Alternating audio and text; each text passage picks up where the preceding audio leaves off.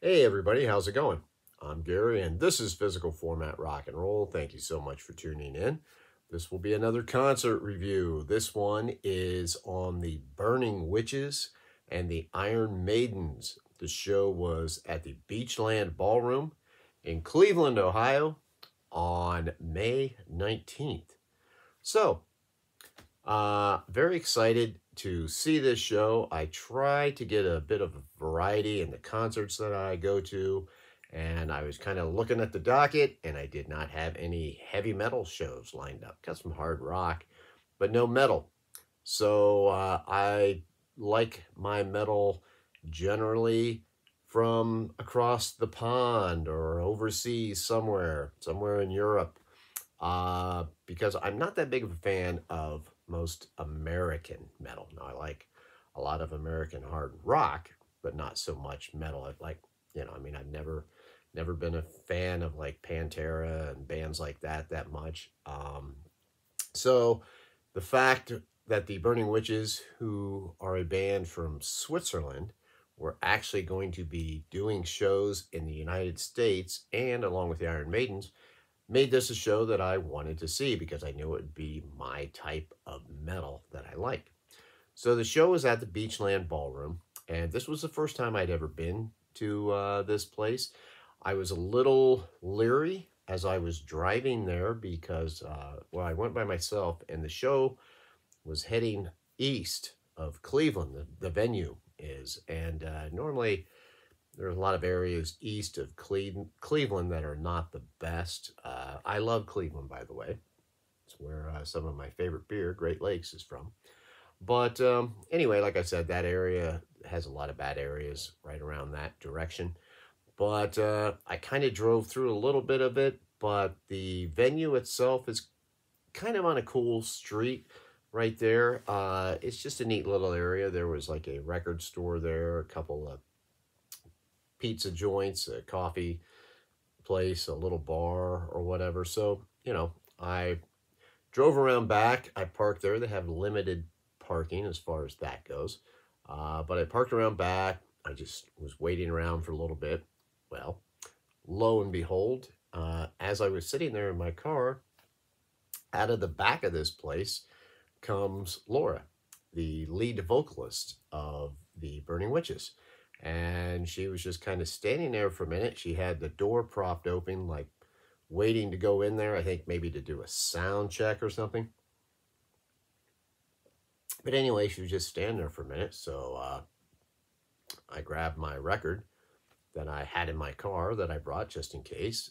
Walked up to her and said, hey, would it be rude of me to ask you to sign my record for me, please? And she said, yes, that would be very rude. And then she laughed and she said, no, I'm just kidding. Signed it, said I was looking forward to the show, left her alone type thing. Went back in the car for a little bit, waited, kind of walked around the area. Anyway, finally got in. It was kind of odd how they let the people in off of the street later than people that were like going into the bar and going around. I don't know, it's kind of a little odd, but anyway, it didn't matter. I got in. I talked to the owner at, I don't know if he's the owner or manager or what he was, but he's a really nice guy. Asked him a couple questions about the place and whatnot, and they allowed me to, in between shows, I went back out to my car and got my record to bring in to hopefully like get another signature or whatever on there. And I had my hand stamped. The guy says, yeah, you can leave and come back. It's no big deal. So that's a big plus when you were seeing a concert. Anyway, the show itself, the Burning Witches went on first, and I must say they were very impressive. I have seen the Iron Maidens before, so in this case, I was looking more forward to seeing the Burning Witches. I'd never seen them before, and I just kind of really started listening to this band last year. They came on and pretty much had the crowd in the palm of their hand for just most of the show. They were very high energy, kind of dramatic. The band is made up of I'm not going to try to do their last names because I would just butcher it. Jay on bass. Got starting from over here and going across. Jay on bass. Larissa on guitar. Laura on vocals. Layla on drums. And Ramona on guitar. Actually, she's the founder of the band.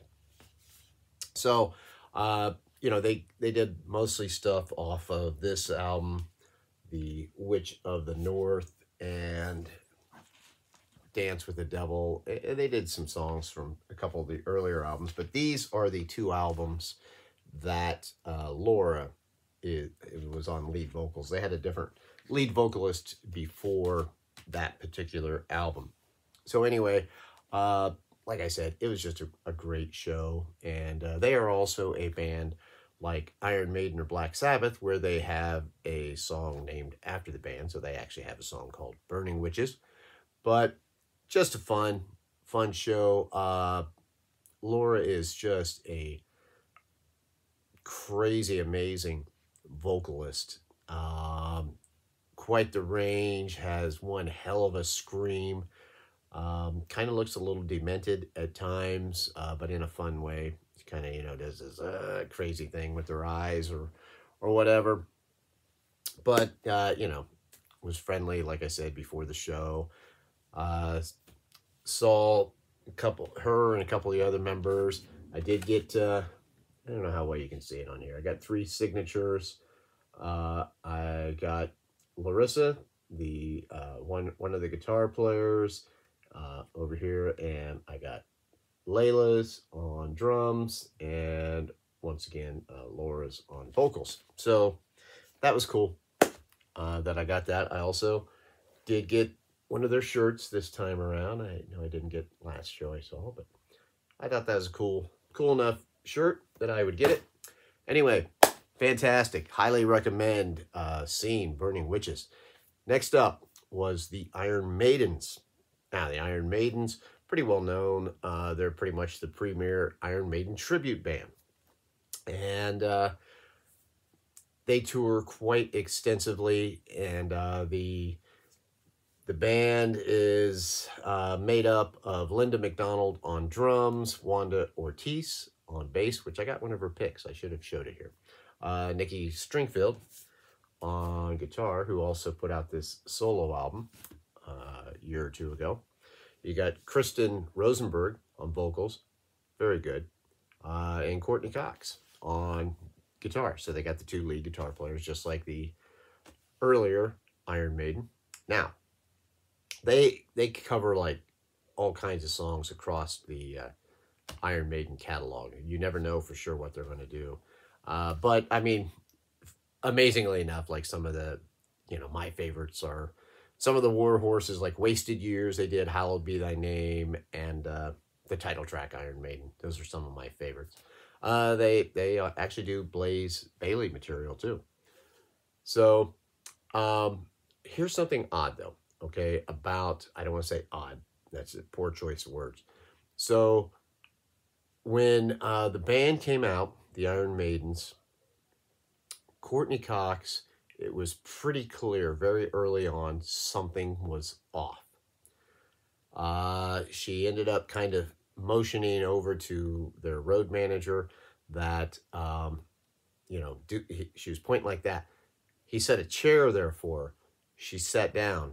Her hand was shaking or something. She was having a hard time holding her pick. You could tell that something was off on her. I mean, she was not quite herself. Well, it turns out that she had been sick, kind of like during a lot of the day or whatever. And basically when she came on, she started having a panic attack. So it was very odd to see her, unnerving kind of, because as I'm watching this, I'm looking over, because at this time I was still very close to the stage. I ended up moving further back after a while, but I was very close to the stage, and, you know, you could see that, you know, I thought, well, this, you know, this poor woman is sick or something. You know, I don't know. I didn't know what the story was, But, you know, nobody else in the band was really acknowledging it that much. And Ramona from the Burning Witches was coming out and like putting ice packs on her and stuff while she was playing. I mean, it was just crazy. I had this feeling of like, you know, if, you know, just because we're here and we paid this money, I mean, if something's not right, you know, don't think like you have to play to keep going. But she did. I mean, much to her credit, she played the entire show. I mean, she had to sit in that chair to do it. Um, but she did, and she played. Um, like later on, towards the end of the show, she was kind of, you know, making faces more at the crowd, smiling, because that's kind of what she is also, on top of being a crazy good guitar player.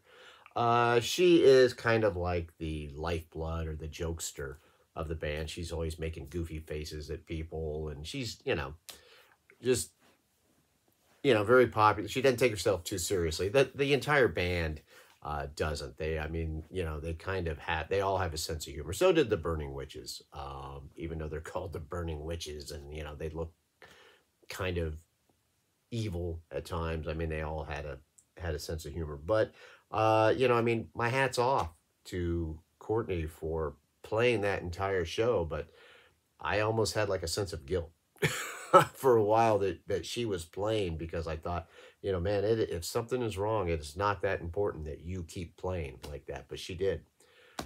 Played the entire show, and they still sounded good. I mean, it was definitely missing the energy of her, you know, kind of jumping around and, you know, just doing the stuff that she normally does. So it was lacking that, but, you know, still sounded great. You know, we kind of talk about Iron Maiden and Bruce Dickinson right now kind of not being on top of his game anymore. You know, that's the one good thing about this band. Kirsten still on top of her game. She still sounds great, and the band sounds great. So this was a show. They've only got a couple of dates left. The tour was called the Hell Hath No Fury, you know, because it's all female. Great night of heavy metal music. And, you know, I mean, it's a shame that I'm just doing this now, because I would really recommend it to people to go see these two bands together. And you know what the thing is, you know, it's really cool of the Burning Witches to come over here and play, because, man, it is not high profile stuff. This was hard work. You could tell, you know, they're playing in some of these smaller places. They're having to do a lot of their own work and stuff. It's not glamorous at all. You know, what they're doing right now, they're just out there trying to spread the word of their music and get it out there. You know, these bands are busting their butt. It's not a glamorous scene for them at all. So, you know, hats off to both bands. And Burning Witches, you know, one of my favorite of some of the newer heavy metal bands out there. So anyway, that is my review of the show. Curious if any of you have seen it or not, but let me know. Thanks for watching. I'm Gary. This is Physical Format Rock and Roll. Till the next time, my friends, I will see you down the road.